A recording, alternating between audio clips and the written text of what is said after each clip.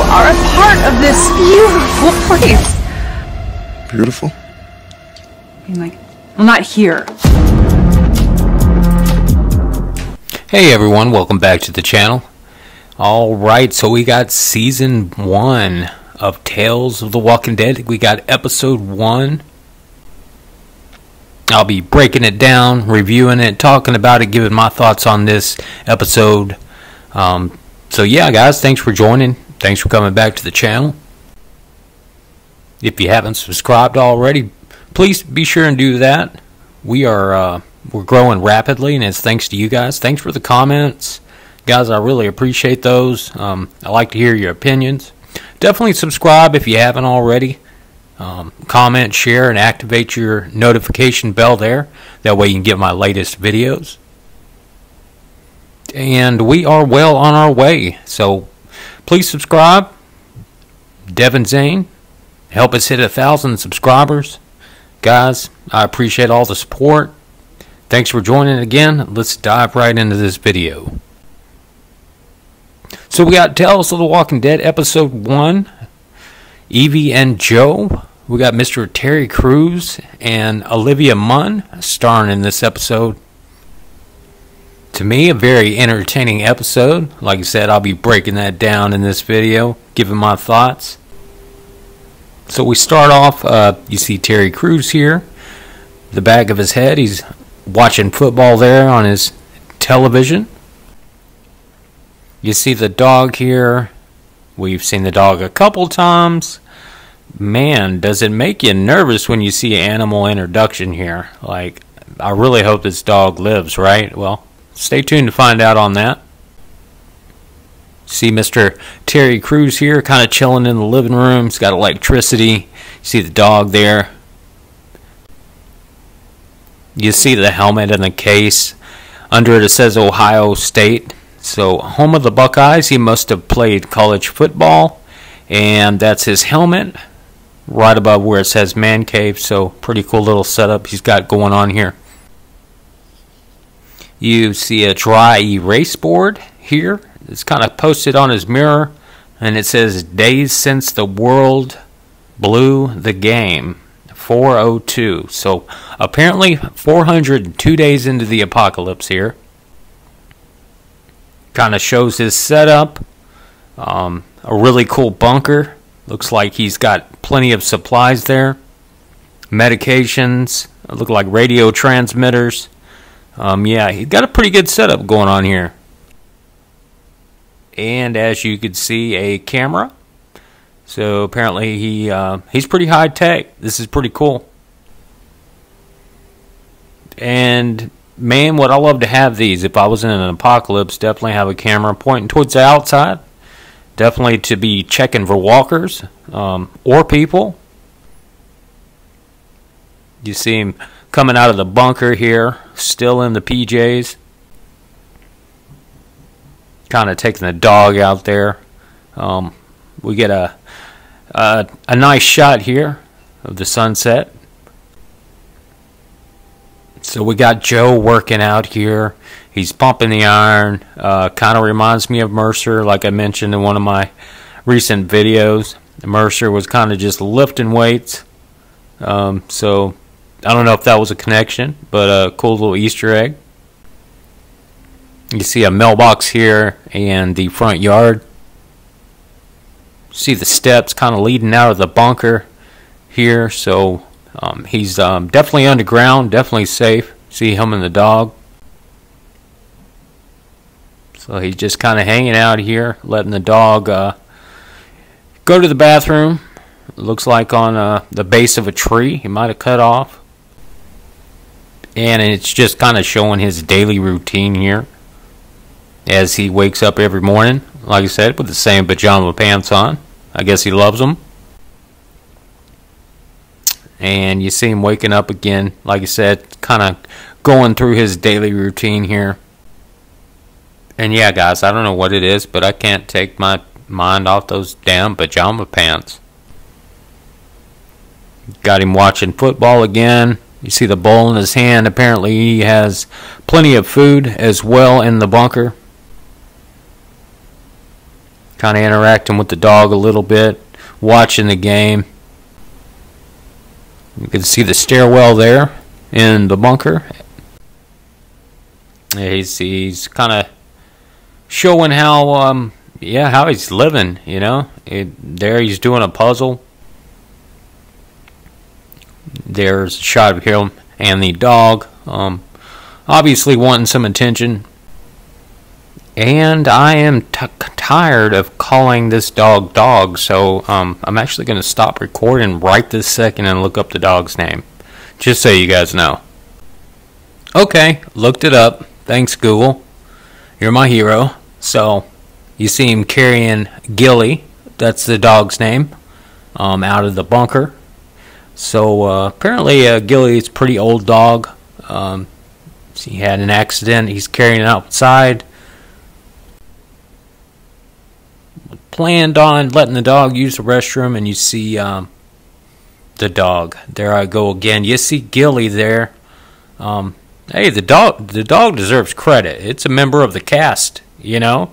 Gilly. You see Gilly there, kind of sensing something, and we hear Walker's kind of growling in the background. And apparently, where he takes the dog to use the restroom, he has a surrounding kind of sort of a trap here to keep the walkers away. Really cool. You see the walkers approaching here. You got Joe and dog right in the middle of kind of all those spikes. Gilly actually gets to barking a lot, so Gilly's bark is kind of attracting the walkers. And we get this scene. You see Gilly kind of flying up, attacking a walker here. And I know this image is kind of dark, but yeah. Yep, Gilly dies right off the bat. That scene really bummed me out. And as you can tell, it's really bumming Joe out as well. So we switch to the shot outside. See, he's got the shovel in his hand. He's burying Gilly. Lost his dog. He's been with Gilly a very long time, apparently. Switch back into the morning routine. Except this time he don't have his best friend right there next to him. R.I.P. Gilly. And he's very traumatized, you know. Like I said, he's probably been with his dog for years. He gets kind of mad. Starts throwing his puzzles around the room. Throwing books, and he picks up some papers that he has in the bunker that you'll see later. He's communicating with a different person, which is a female. You see him going through all of the papers here on the ground, just kind of scattered out everywhere. So there's some sort of communication. I don't know if it's through I don't know how this is how these are dropped off, if maybe the mailbox was the key to where these letters come from, or how they are communicating, but they do know each other and they have handles. And when I say handles, I mean names that they call each other by. So on this printed paper, some sort of telegram, I guess you would call it. Correct me if I'm wrong in the comments. I apologize, but he's definitely communicating with someone. And you hear a female's voice in the background as he looks at these papers. The lady actually said, "Let's meet IRL," which is in real life, of course. And yeah, he's just kind of going at it, looking at maps and papers, as you see here. Here's a map that he's looking at. It's got a 734 question mark. Not sure what that's about. You see Lake Huron there, right on the east side of Michigan here. Really cool shot from above. He's got the map in his hand. The paper's all scattered all over the room. And apparently he's had enough. You see him taking the case off the helmet there. He's packing up all of his gear, getting everything together. got the helmet in his hand. You see him kind of in the hallway of the bunker. He's got on a pretty big pack. And then we just see him kind of exiting the bunker. You see he's got some pretty badass weapons that he's laying here on the front of a bike. Got the map right in front of him there as he pastes it right there on the gas tank of the bike. So he's looks like he's cranking this thing up. He hasn't been out in a while. Apparently, he's had everything he's needed. So this appears to be like he hasn't really got out in a long time. See a picture of him and Gilly. He's got taped to his motorcycle mirror, which you'll see in a minute more about the motorcycle. Putting on his helmet. He's got a radio there, so he's ready to ride. And yeah, guys, he's got a really cool bike. It's I don't know what you call these, but there's room for another passenger on the side, as it has 3 or 4 wheels. Either way, it's a really badass setup. As you can see here, he's kind of looking around, driving down the road. Almost says he hasn't been out in a while. You see him passing the car there. Thought this was a pretty cool shot as they kind of give you some insight into the apocalypse. He's looking around, and a lot of debris, a lot of junk, just kind of all over the roads as he's driving here. It turns nighttime. We switch to this scene. You see the spikes sticking up out of the ground here. He actually drives over the spikes, punctures the tires, and yeah, he's pretty mad. He's pretty mad about it. So you see him walking here, and they're emphasizing on the feet, so yeah, you're thinking trap right off the bat, right? And it is a trap. Some sort of rainbow netting. If you step in the right place, it's kind of like a hammock, but almost a net that you can't get out of. So he's wrapped up pretty tightly in this thing, and he's just kind of hanging from a tree. And apparently this thing has bells on it. You see someone walking up here holding a pair of shears, headed towards Joe. And that's when we get the reveal of Evie, played by Olivia Munn, as you see her here. The walker getting dangerously close to the net and to Joe as well. So she ends up stabbing the walker in the head, and the walker falls down here, sparing Joe's life. So good thing she showed up when she did. See, Joe's wrapped up pretty good in some sort of rainbow netting, like I said, some sort of trap. You see Evie there, and she was looking for a knife, some sort. So it's pretty cool. She found a switchblade. She makes Terry Crews put on some handcuffs before she would even let him down or cut the net, so he does that. And then we switch over to where they are here. We see a shot of these two here in what appears to be her home that she is residing in here as well. Pretty nice little setup. And Evie's character just comes off very funny. She's very energetic, very cheerful. So a cheerful introduction to Evie here. You see she's got Joe. You see the duct tape around him. She's got him handcuffed as well. And he's kind of sitting here. She's mostly doing all the talking. Talking about living a vegan lifestyle. Talking about plants that she grows. Yep, including marijuana. Talks about how she's a connoisseur. So yeah, you see Joe here pretty pissed off. She picks up some sort of stuffed animal here. A little bit more conversation between these two. She's very energetic, very funny. You can definitely get a couple laughs out of this episode, as the comedy was pretty on point. So Joe's still pretty angry here, giving her a hard time. It shows her picking up a pendant necklace here. She actually puts that necklace on Joe. He's tied up. He's mad. She goes on to talk about how it will help with the negative energy that she's feeling. And so, yeah, she's just kind of goofy, kind of crazy, talking about the necklace.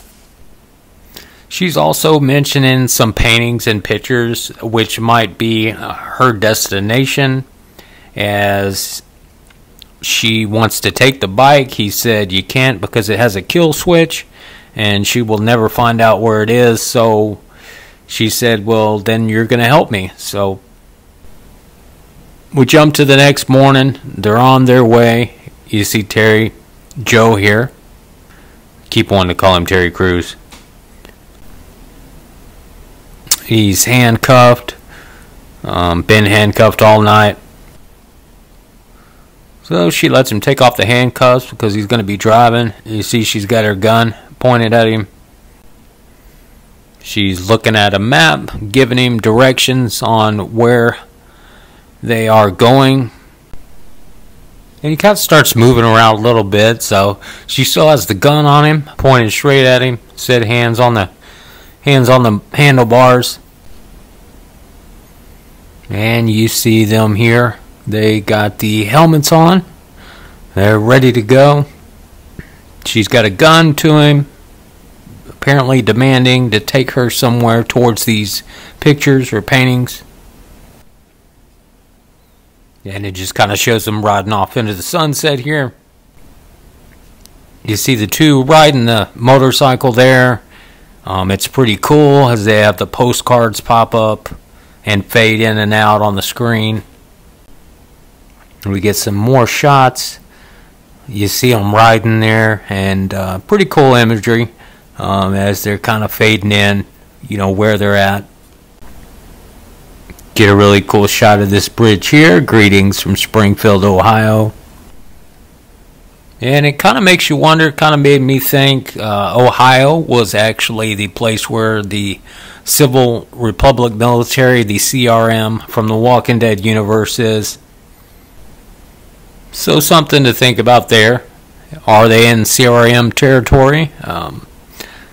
Definitely not revealed in the show, but could be close.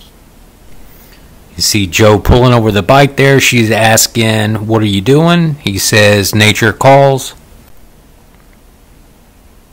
He's asking her to take the handcuffs so he can go use the bathroom, and apparently no. She's got her gun out. She's like, you're going to have to deal with it, buddy. You see Joe doing his thing there. She's in the background. She's doing quite a bit of talking too. Just kind of chatting away. Like I said, her character is very cheerful. He looks behind him. He's using the restroom. He's like, can I get a little bit of privacy here so I can concentrate? And yeah, like I said, this episode's got a little bit of comedy to it. You see Terry Crews getting back on the bike. He's got his radio right there in his pack on the front of him. He's putting his earphones on. You get this look from Evie here. See Terry Crews here, which I want to keep calling Terry, but his name is Joe. And Evie here, he's rocking out. He's got Charlie Pride playing in his headphones there. And yeah, she just starts singing with him. So they're cruising, they're singing. And we get a shot of their nighttime base camp here. Kind of set up a fire. You see the motorcycle to the right. See Joe there, he's still handcuffed, sitting with his back against the tree. She starts going through his pack. As you see, she pulls out a book there. Calls her a nosy bitch, and yeah, that's kind of how that scene goes. And she ends up asking, who are you? And he's like, none of your business. So Terry kind of lays down. He's next to the fire there. He's next to a tree. she ends up actually putting a cover over him and, yeah, tucking him in, I guess. Here we are the next morning. You see they're traveling through Ohio. You can see the Bowling Green logo there. I thought the postcards definitely threw some interesting cinematography here. As you can see, the postcards fading in and out. Get one more postcard there that says "Greetings from Ohio." So yeah, it definitely makes me wonder if they are close to the CRM. Yeah, it made me think about it a couple times. You see, they pulled over here into the sunset, and Joe kind of apologizes here to Evie as these two conversate. And you got Evie pretty much talking to him, you know, telling him about the world, look around, kind of that sort of thing. Now we see them drop camp again here. You see Terry there. They got a fire going. And noises start coming from the woods. You see a terrified look on Joe's face there as they are taking a look around. They definitely know the walkers are coming, and there's quite a few of them. He asked her to take the handcuffs off of him, and she doesn't, but she does toss him a pretty badass weapon. Some of these images are kind of dark. They were dark as I was watching them as well, so you can kind of see the walkers there in the background in the woods. So this is where we see the walkers come in, or as Evie would like to call them, toe tags. That's definitely a new one that we heard in this episode, toe tags. Heard a lot of names for the walkers, biters, rotters. So this is a new one. Anyway, not to veer off on what you would call a walker or what anybody would, but anyway, you see them fighting here. There's quite a few walkers around them. See Terry kind of go at it. He's being pretty badass himself. They're fighting off these walkers. He sees one with a hole right about where your heart would be. You see this really cool, creepy looking walker. He's got a hole in his chest there. You can see right through him. Joe is kind of hesitating on them killing this walker, and then Evie is kind of holler at him like, "What the hell are you doing?" But anyway, he ends up putting this walker down. He mentions the walker not having a heart. He's like, someone took his heart, and Evie was like, "Well, I hope it was after he turned." And so yeah, they both took down multiple walkers. You see him, he'd be pretty badass were you in martial arts. And she did have some pretty cool kicks and roundhouses. So she definitely got some ninja skills here. Back to the episode. Joe asked Evie if she could drive. You see Evie at the wheel here. You got Joe hanging out on the passenger side. More postcard images fade in and out. You see Ann Arbor, Michigan here. You see Evie driving the motorcycle. At this point, I think they're both definitely getting along pretty well. They're singing together. You see another postcard, Flint. Yeah, so far these two have been great together. Apparently they finally make it to Michigan here. So they find an abandoned warehouse here. Very large building structure. Indoors, got a fire going. Joe finds a bottle of whiskey. He offers Evie some. She says she doesn't drink. So he's going to have the whole bottle to himself here. And then we get a little bit of more dialogue and conversation between these two. He asked Evie, "Do you like orange juice?" She said, "From what I can remember." He pulls out some orange juice powder, gives it to Evie. This is when they have a pretty lengthy conversation about life, about love. She's going through his books here. Actually pulls out the book. He gets mad at her, calls her a nosy bitch. And yeah, so she goes on to grab this book, opens it, starts reading it. A lot of poetry. And a lot of personal things. A lot of things that are personal to Joe here. And yeah, they pretty much made up for it. You see him giving a toast here. We move on to the next day. And as you look at the buildings in the background, guys, if these look familiar, this is the same set, I believe. I'm 99% sure this is Terminus. You see Joe getting on his bike here. He's getting ready to roll out. She calls him back in, so he's headed back in. Like I said, you can clearly see the outline of the building. Definitely Terminus. Definitely think this was the same set. So we get a shot of Joe walking back in the building here. And yeah, guys, just can't help remembering this set. So pretty cool that they said it in Terminus. Not that it means anything in this episode at all. And they are talking to each other. She's reading through the book. The journal, the poetry, the book. Apparently it's a writing from the lady that Joe was communicating with through the papers we saw in the beginning. Evie's reading through the book, kind of mentioning things here. And yeah, Joe kind of walking up to him. They're having a pretty personal conversation here. And I believe Evie mentions that she could help him find her. So, pretty surprised look on his face there. He's saying, I know where she's at. She's about 12 hours from where we're at right now. Even goes on to say, I got a picture of her. So, yeah, they made up their decision. They're going to try to find this woman here. We see a goat in the doorway as the two turn around. They're wondering, like, what the hell? So we see a goat here walking towards this tied up goat. See her looking there. There is a sign on the goat's neck there. You see it's hanging from his neck. It says, thanks for the bike. You see off in the distance someone driving away super fast.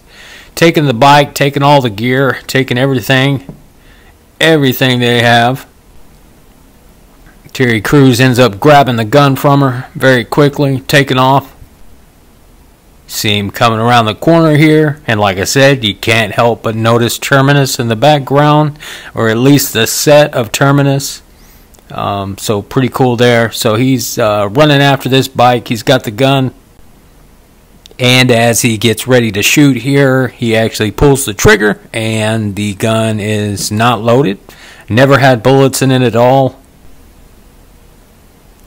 You see the motorcycle got away. Whoever took it, not sure who that was, but they got away with pretty much everything that they have and own. He's looking at the gun here. He's thinking, you had me the whole time. You didn't have any ammo. And he's super pissed about losing his bike, losing everything. She mentioned she has some things on there as well that mean a lot to her, so they pretty much lost everything. They got a goat, I guess. You see these two walking. She's got the goat in her hand. He's talking about, what are we going to do now? What are we going to eat? Kind of peeks over at the goat. And she's pretty much like, you ought to be ashamed of yourself. Look at this goat's face. Look at this goat's face. Anyway, a little bit more comedy from these two as it went throughout the episode as well. And Joe just decides to go ahead and throw down the gun. You see Evie and the goat there on the right. He's walking away. He's headed down the tracks here, which are train tracks. So is this a callback to Terminus train tracks and the Terminus building? More than likely they were just using it for a set, but it's pretty cool to see it again. even in the Walking Dead universe. We jump on over to a scene. Joe's off on his own. He's looking at this map. He's definitely studying it. And you see him stumble upon a camera here that's tied to a tree. Clearly for surveillance, since the camera is so high. Joe, believing that he found this woman, is actually jumping up and down at the camera. He's kind of hollering, "It's me, it's me." You see the walkers approaching there, so he's in over his head as he has multiple walkers headed towards him. You see right there to the right of his head, you see the ground kind of opening, which is the doors to the bunker. As he's hollering at the camera, he soon realizes that the doors opened. You see him headed for the bunker here. And he drops down in the bunker. You see the walkers surrounding the top there of the doors of the bunker. He actually falls down. After he opens the bunker, he kind of just falls down, hurts his leg a little bit. You see him limping off into this really, really cool bunker. You see the lights there on the walls. And as he goes down these steps, you can see what appears to be some legs there of a different person. You can see by the look in his eyes that he knows that he found this woman. And we get this new character, and her name is Sandra in this episode, as you see him looking down there. They're both surprised. She just looks overwhelmed. She goes on to tell him, "You must be hungry." You see him stumbling. She's helping her through the bunker here. And it kind of flashes back to Evie as she's walking through the woods. Still got the goat. You see a house or a small cabin in the distance there. And she opens the doors. You see the painting on the wall there. She's pretty much found what she's been looking for as far as where she was headed. She sees the multiple paintings, which are horrible paintings. They're pretty gruesome looking as well. You see Evie sitting here looking through the paintings, and yeah, she's just kind of wondering. And she gets to this painting. Must be herself, I would guess. Still don't know the whole story behind, Evie and these paintings and drawings and what it's connected to, so I apologize for that, but you see she's looking at this painting of this woman, and she's smiling, almost as if she has gotten some sort of closure in what she's trying to do here, what she's trying to find, or what she found. We go back to the underground bunker. The super cool underground bunker. You see a brownie cake there on a plate. And he said, "This is it?" He pretty much is like, this is what you're giving me? And Sandra goes on to say, "I'm no Betty Crocker," which was kind of funny. You see Joe sitting here gnawing on this brownie. Pretty nice bunker, like I said. You see the lights going above the ceiling there. Definitely has electricity. Definitely has the whole setup. And they start having a conversation as they are sitting there. Joe's eating the brownie. They're kind of sharing stories, kind of talking about things. Definitely excited to see each other. Sandra tells Joe she's got to go freshen up as he's still eating on this brownie here. And then we get these weird hallucination scenes. You can see the lips there. She's putting on lipstick. He is definitely something going on with him. So the whole time this is going through his head, she's in the other room. She's telling him to think about good things, think about football. He's sitting here, you see he's kind of dazed out, calling Sandra. This is from Joe's point of view here. You see he's got blurriness in his eyes. Looks like he's struggling a little bit on his coordination. You see her there kind of blurred out. He's kind of looking at her. He's hearing things. He's kind of like, what the hell is going on here? Get another shot of Sandra here, looking a little bit more creepy. So yeah, at this point she's holding a knife right there in her hand, as you can see. She's asking, why are you here? And yeah, like I said, looking pretty creepy. Even kind of gets right up in his face, kind of yells at him, what are you doing here? She's kind of lost her mind. She's gone nuts. She actually had the blade in her hand and cut him on the throat. Being even more angry, she cuts him on the throat again.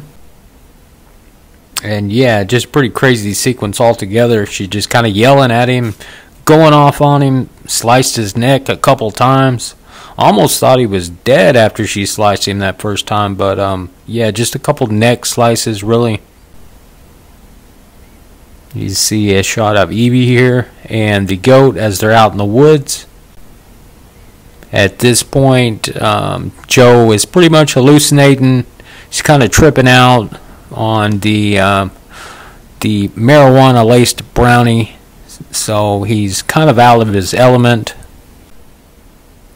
She's still kind of talking to him.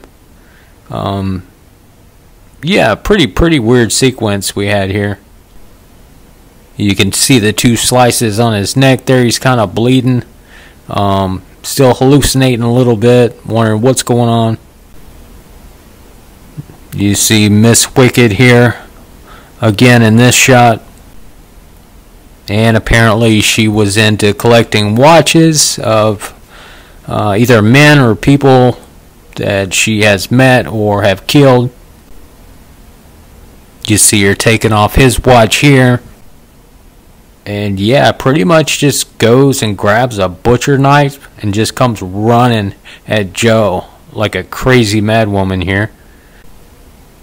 This pendant that you see here that was around Joe's neck, that Evie had put around her, she actually tried to stab him, and this pendant actually stopped the blade from going into his chest. You see that they're starting to get a little bit hostile, and we hear a beeping noise, some sort of notification siren that someone is near the bunker, as she is pretty well equipped herself in this nice bunker. See, she's got the cam there, so definitely got the security. You can see in the image that's Evie walking up. So while this lady's pretty much still tripping out, she goes back to the mirror. Yeah, just kind of weird sequence here. You see Evie there with the goat coming up upon the bunker. You see Sandra and Joe here. You see Joe on the floor. He's pretty much fully tied up. He's got a gag in his mouth. He's got tie straps around his wrist. So she's got him secured to the pole as she goes to investigate. She opens the bunker doors there, as you see, popping out. You see Evie here and the goat and Sandra having a conversation, telling her to come on in. Like I said, she's got Joe. She's got a gag in his mouth there. You see he's tied up with tie straps. As we see Sandra inviting Evie into the bunker. And Sandra actually hands Evie the same thing she handed Joe, which was a brownie, and apparently laced. These two kind of conversating, talking about things, to the reveal of Joe and who Evie is looking for. And at first Sandra actually said that she had never heard of him. She asked Evie, well, how are you feeling? How are you feeling? Evie was pretty much like, hey, you should warn someone before you give them an edible. Because apparently she definitely knows that that's not just a regular brownie. And we get this shot of Sandra. She's holding a very, very large knife. You see Evie there, still conversating with her a little bit. That's when Sandra just goes completely nuts. You see Evie there. She's getting ready, showing off her ninja skills, actually knocking Sandra backwards. She quickly kind of runs out. She sees, see we have the goat there, Sandra on the floor. She starts to actually cut the goat loose before she hears Joe. So she starts rushing towards him. And she opens up the door. She sees that Joe's all tied up. He's got a gag in his mouth. And then just out of nowhere, here comes this crazy lady Sandra, headed down the hallway, looking nuts. And Mr. Joe with a great shot, throwing a butcher knife directly into her chest. This was a really cool kill scene. Definitely enjoyed it. And you see these two here talking. Joe's freed at this point. Sandra is dead. Are they going to stay in the bunker? Are they going to leave? See Sandra lying there with the floor with the butcher knife stuck out of her. We still got the goat, guys. So no harm on the goat. The goat's going to survive. We're all good on the goat. We can't have two animal deaths in one episode, that's for sure. And you see, I don't know why they didn't stab her in the head and just kill her. They decided to start to leave this bunker. You see the walker, Sandra there, the butcher knife sticking out of her chest. She was actually a pretty creepy looking walker. You see Evie pushing up Joe there. Struggling a little bit. They finally make it out. You see Sandra grabbing Evie's boot there. She ends up getting free. They close the doors, so they are good. You see Terry here kind of cracking up a little bit. He's got a grin on his face. He's laughing, he's smiling, he's out of his element. I guess he's a little bit high. And like I said, you get quite a bit of comedy throughout this episode. So he's like, in this scene, he's kind of like, why am I so hungry? What is going on here? I mean, he's tripping out. He's, yeah, he's there. We get this next shot. We see the goat. There's Olivia's hand there. You see Olivia there waking up on the left side of that bridge. And you guys tell me, is that the same bridge we saw Lydia and the Whisperer in season 9? Because it sure looks like the same bridge. Could it be another set location? It just looks like the same bridge to me. It's like they used a couple different sets from The Walking Dead, which I thought was really cool. The first one, Terminus, and now this bridge I believe we've seen before. Anyway, she's looking for Joe. She just woke up. You got Joe approaching her here saying, you didn't think I was going to leave you, did you? So these two finally share a hug here, as we see, as we near the end of the episode. She starts trying to talk to inspire him. Look what you have at this beautiful place. He looks around thinking beautiful. And that's kind of the part we saw in the trailer that was pretty funny. She's saying not here. And yeah, guys, we're almost wrapped up. You see the scene here. Looks like of a bridge that they came out of there, and the road. I was just happy that these three definitely survived the episode. Was worried about the goat there towards the end, but hey, it is what it is. And that's pretty much how the episode ends, guys. You got them walking out into the sunset.